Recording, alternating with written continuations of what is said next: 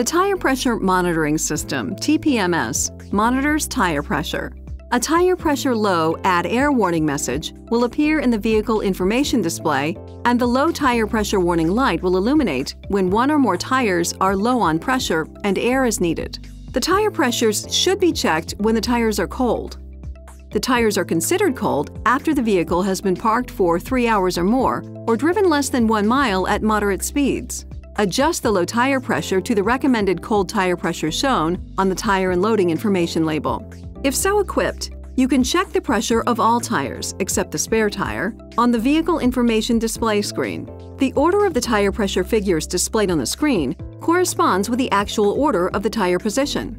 The TPMS also includes a tire inflation indicator, which provides audible and visual cues that indicate when the tire has reached the recommended cold tire pressure.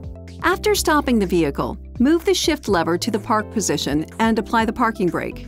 Then place the ignition switch in the on position, but do not start the engine. After exiting the vehicle, add air to the underinflated tire, and within a few seconds, the hazard warning lights will start flashing. When the designated tire pressure is reached, the horn will beep once, and the hazard warning flashers will stop.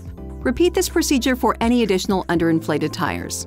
After tire pressures are adjusted, drive the vehicle at speeds above 16 miles per hour. The tire pressure low add air warning message and the low tire pressure warning light will disappear. If the low tire pressure warning light flashes for approximately 1 minute and then remains on after you turn the ignition on, the TPMS is not functioning properly. Have the system checked by a Nissan dealer. Tire pressure rises and falls depending on the heat caused by the vehicle's operation and the outside temperature. Low outside temperature can lower the temperature of the air inside the tire, which can cause a lower tire inflation pressure. This may cause the low tire pressure warning light to illuminate. If the warning light illuminates in low ambient temperature, check the tire pressure in your tires. Check the tire pressure, including the spare tire, often and always prior to long-distance trips. The tire and loading information label provides important information at a glance. It lists proper tire size and pressure.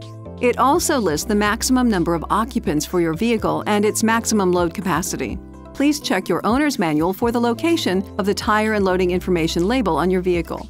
The tire pressure monitoring system does not detect a sudden drop in tire pressure as with a tire blowout, and it is not a substitute for proper tire maintenance. Please see your owner's manual for important safety information, system limitations, and additional operating information.